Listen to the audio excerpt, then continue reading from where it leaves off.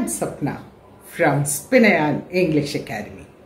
Today in our series Stories of Hindu Gods and Goddesses, I am going to tell the story of Shiva and the moon on his head.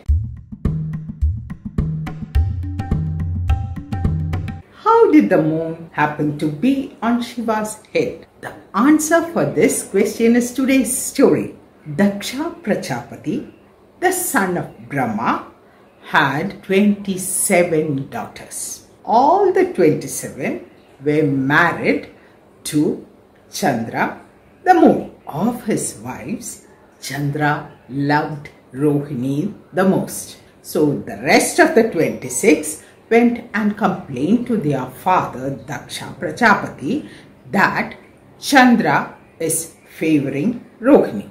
Dakshaprajapathi asked Chandra to treat all his wives equally. In spite of saying and scolding, Chandra went on showing favoritism to Rohini. So Dakshaprajapathi got angry at Chandra and cursed him. As days go by, you will lose your brightness. And so it happened. The brightness of Chandra started coming down and down. So Chandra went and hid in the ocean. When Chandra, which lit the night, was not to be seen, all the nocturnal creatures found it difficult. Their life became miserable.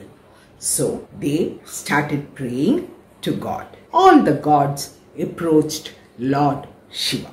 Lord Shiva, as a solution for the problem, kept the moon in his matted hair and started brightening it. It became brighter and brighter for 15 days. Then it started waning. It became dim and dimmer as days passed.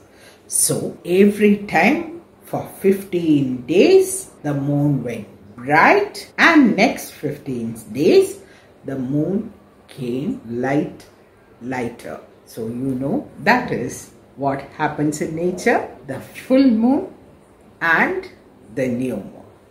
So that is the story how Shiva got the crescent moon on his matted head. There is one more person on Shiva's head, that is the holy river Ganga. We'll see how Ganga happened to be on Shiva's matted head in the next episode. If you like the stories which I tell, do share it, like it and subscribe it.